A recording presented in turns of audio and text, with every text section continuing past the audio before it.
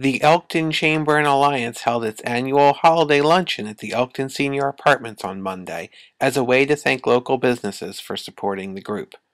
Attendees were asked to bring unwrapped toys to be donated to the Toys for Tots program.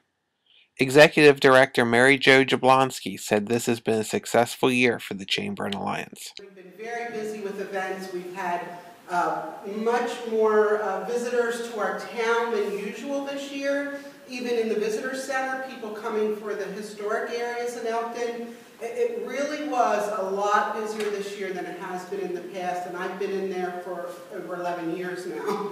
So I want to thank you all for that support, and without you, we can't have the events. She used the event to announce the selection of Roger Owens as next year's group chairman. She also announced that the group is planning an event in May to celebrate the town of Elkton's 225th anniversary. Reporting for the Cecil Whig, I'm Josh Shannon.